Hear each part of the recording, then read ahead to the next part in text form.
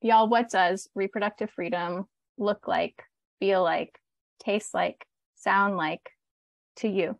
Universal health care. Ability to make 100% of my own health decisions without pressure. No mass incarceration. I can introduce my partner to my family, no matter their gender or race. Access to reliable health care in rural areas. No purity culture. Kids' freedom to play safely. Virginity is a myth. Child care for all. Fun, consensual sex. Abortion is available without repercussion. Walkable cities. It smells like spring flowers because freedom is so sweet.